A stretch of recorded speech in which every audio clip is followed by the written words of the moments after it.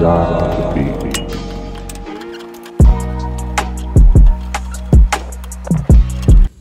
As you can see, I got the little fittings.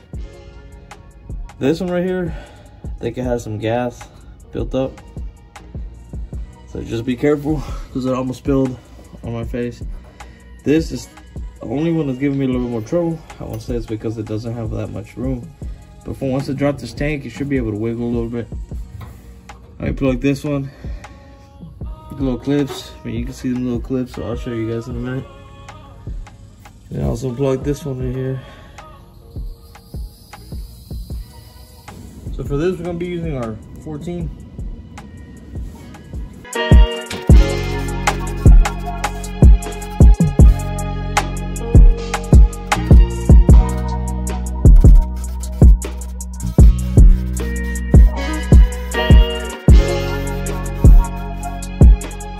It was actually a little bit harder than I thought. These bolts, as you can see, I mean, there's years of rust on them. So all that had to get cleared up. Seems like the tank's a little full, so I might have to empty it out a little bit. Let's go ahead and do that first. Alright guys, so let me just show you real quick. I'm having to hand cut that bolt. For some reason it was not coming off, it was just twisting or turning in there, won't come down. So I think it's stripped right in the middle of that. I'm not too far from it, so I mean, I'm just taking my time. I didn't want to use an air tool because I didn't want to risk. I got the fuel lines right here, so let me zoom in real quick. See, we're almost there. The tank dropped, fell on me. All I'm trying to get is just that one line that's stuck over there.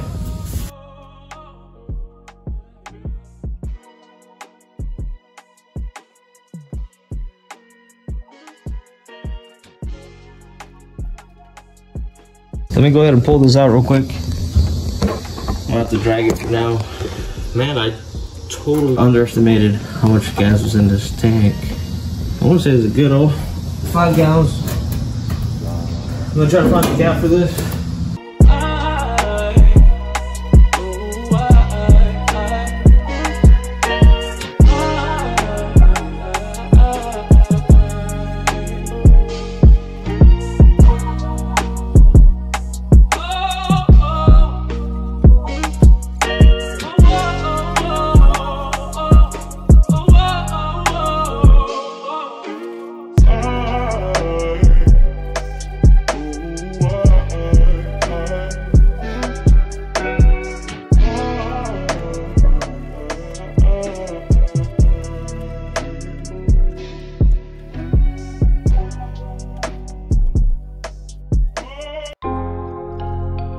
Fire track.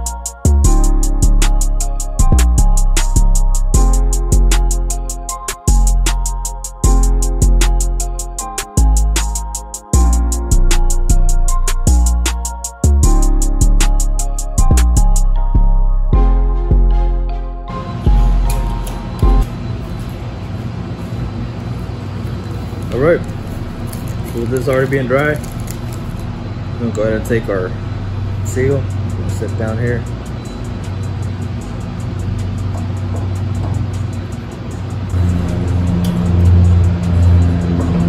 Oh, there you go.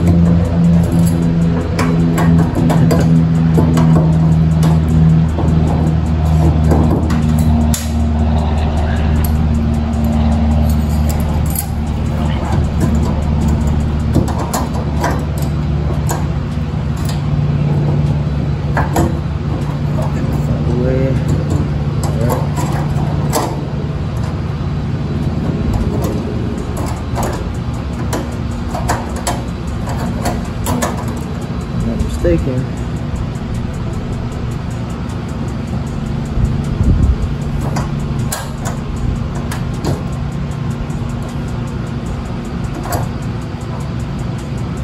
Let me grab that and show you guys real quick.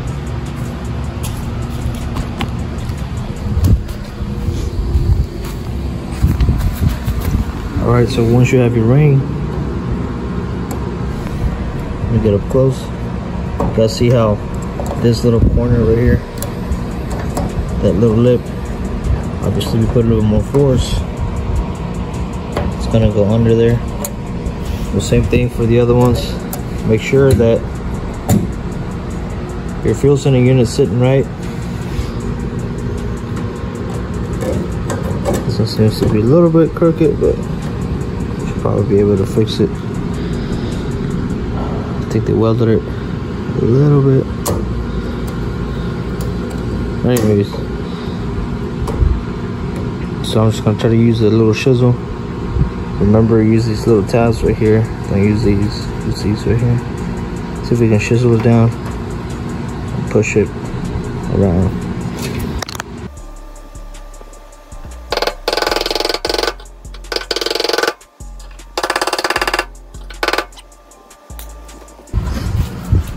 That's it. It's in right there. See that little tab right there? They're all sitting pretty flush, so we're good. Alright, here comes the fun part. What's up, guys? So I went ahead and I connected all the gas lines. I used regular fittings, you know, just the ones that you kind of screw on. Can't remember the size of those, but yeah, I have most of my lines hooked up. All I need to do is hook up the ground. Now I did cut off half of the old wire. That's why previously you saw that it was like cut. And what I'm gonna do, I'm just gonna solder it because of previous videos and some research I did before attempting to do this. People were complaining that the ground wire was a little short, so I just went ahead and did that. Probably gonna be soldering it up and then just kind of using one of these little rubber tubes, little heat shrink deal, and probably call it good.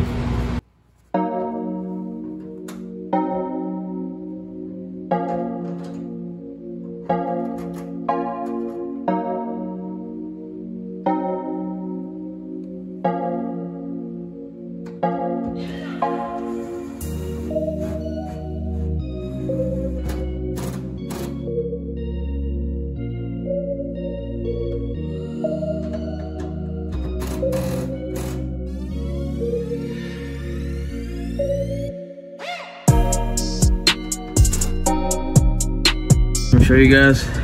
So here's what I used, and I just went ahead and put the original back on just in case if this one was to fail. Well, at least I have one, or vice versa. But yeah, went ahead and used the little fittings. 1,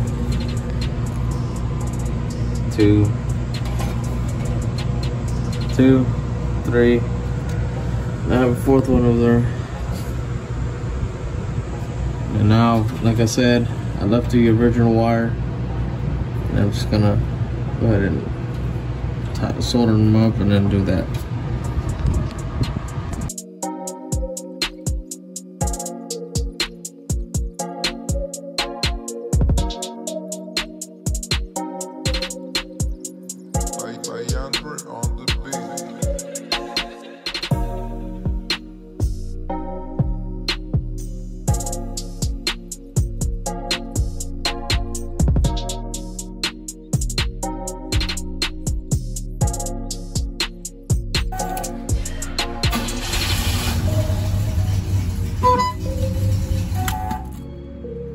So we're able to read our fuel more accurately now.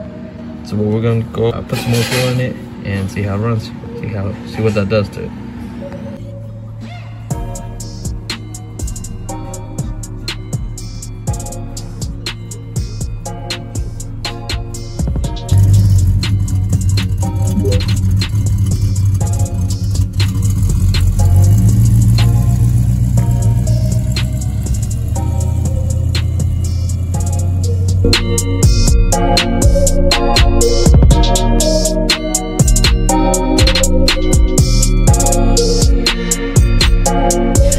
it.